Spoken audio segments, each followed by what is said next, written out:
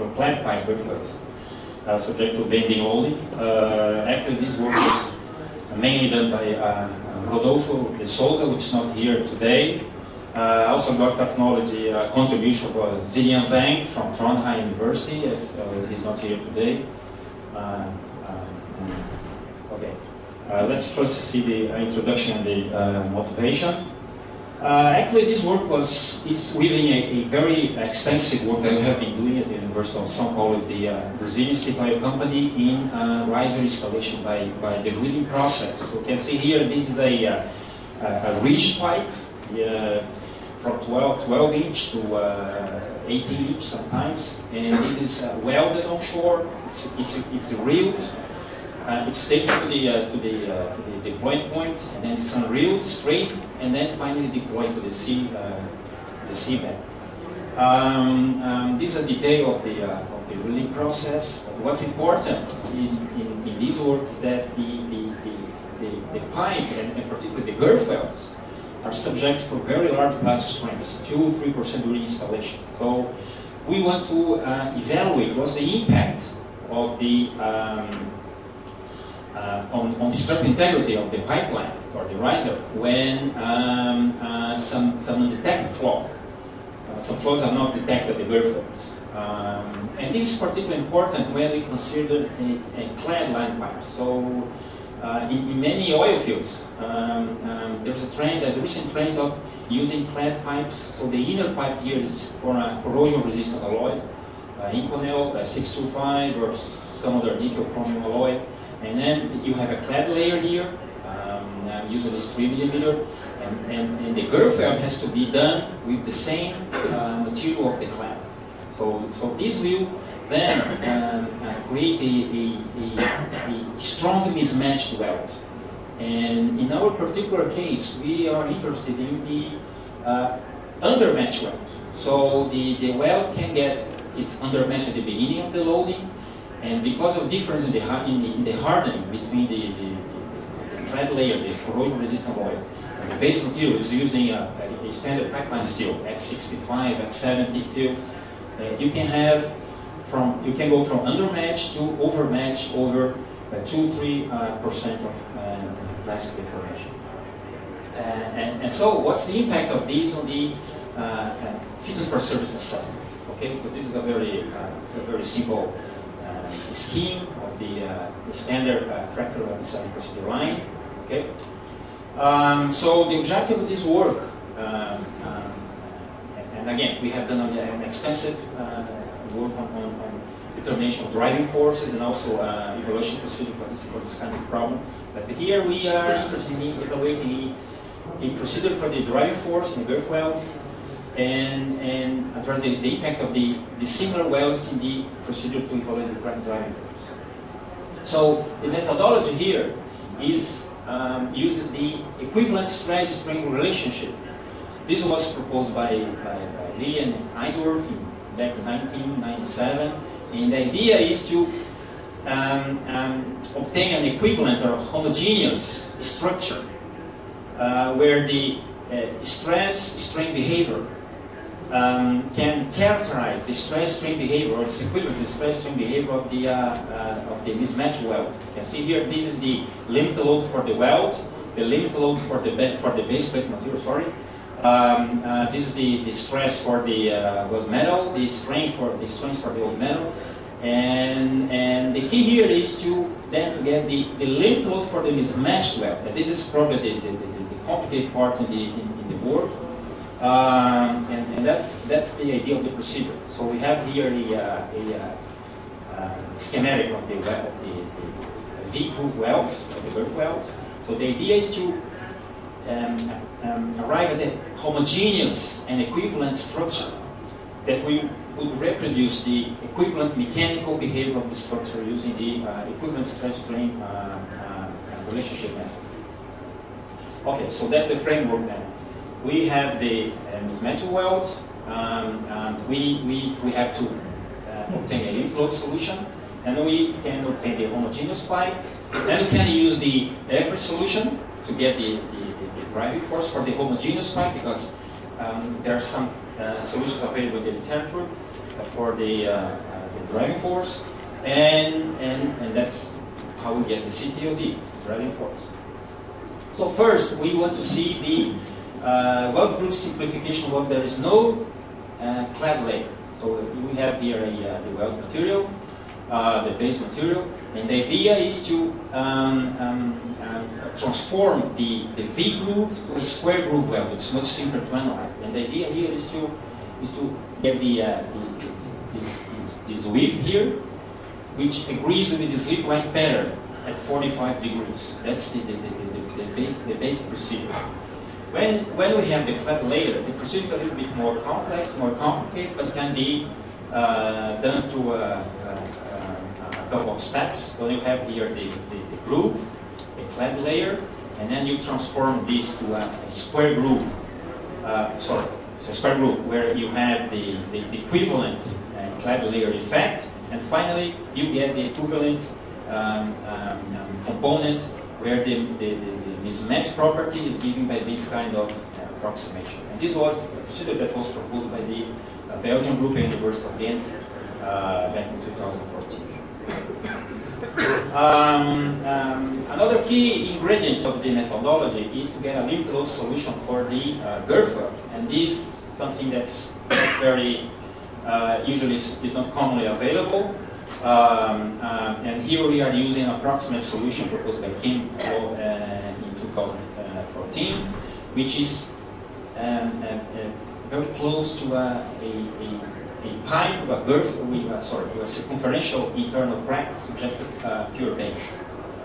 And this is the apri scheme here. Essentially, the apri is once you have the limit bending moment, and you have the bending moment acting on your structure, and you know, assuming a Ramberger's good material law, and you know the Ramberger exponent, and you know some properties of your material, and if you have this function, which is here should be h sub 2, but you have a h2 function is tabulated, which is a function of a over t, d over t. The Ramberger's good, and theta describes the crack action, the crack length. And you can easily determine the CTOD once you have all these. So that's what we do here. So then we determine the CTOD from the equivalent stress strain method with 3D finite element analysis. So this is the kind of finite element analysis we have done using abacus. And we have done this for a couple of for a number of the geometries. D over T between 10 and 20. The length of the crack between 0.04 to 0.2. A over T for very shallow crack to deep crack. And the width of the weld between 0.25 to 0.5. And the mismatch from a very extreme undermatch, which for this is not very realistic, but anyway, we did it. 50% undermatch to 50% overmatch. Okay. And first, we are comparing here the assumption of using let's say a simplified lift load solution compared to finite limit analysis. So we can see here that apart from very severe undermatch, which again is not realistic for all geometries. You see here that the Kim solution agrees very well with the 1-to-1 line, which the finite element analysis. So the same for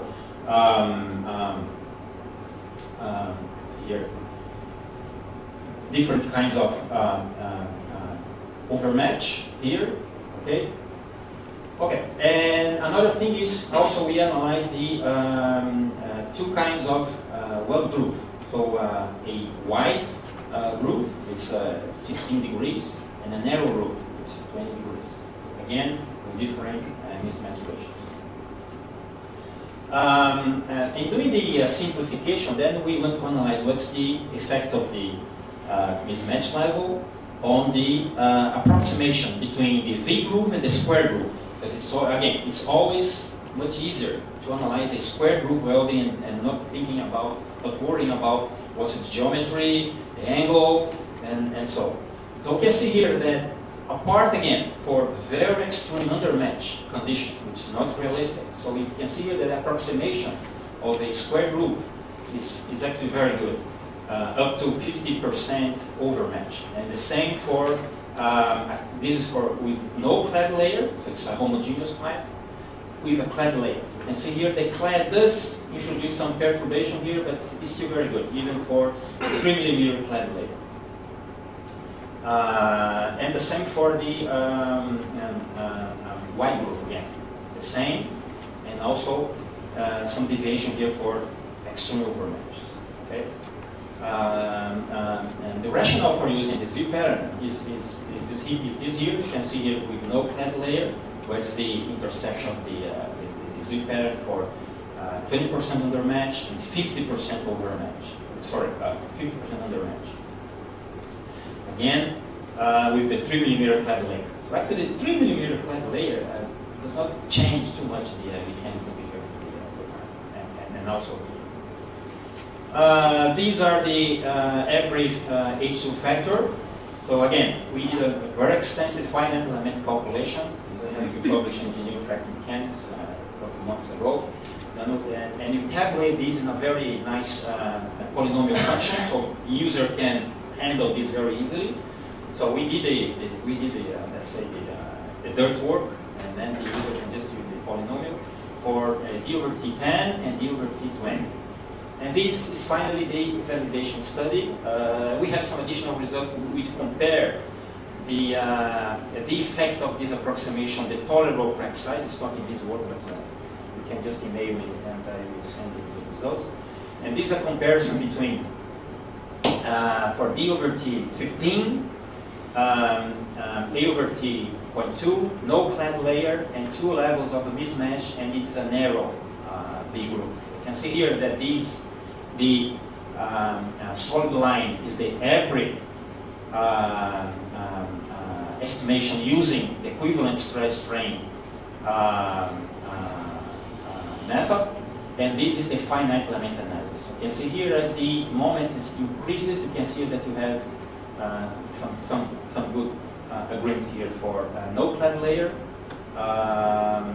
This is undermatch and this is overmatch, and then we have for the with a 2 mm clad layer again. This is a narrow groove. You can see here that the APRI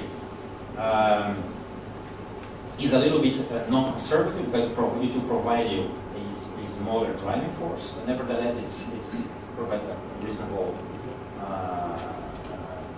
estimation. And this is for these results are for the wide group. Again, the same trend here. These are the finite element analysis, and this is the approximation using a simplified approach. Again. Okay. So to conclude, so the equivalent stress strain method provides a good approximation of the crack driving force for the case analyzed. The use of an approximate limit load solution for the geometry analyzed also provides a very good approximation, particularly in the range of minus plus 20% mismatch is probably more realistic within the range of the pipeline industry. Also, the weld group simplification also it provides very good results for mismatch levels between minus and plus 20%, and that's another work. These are the sponsor of the work. Thank you very much.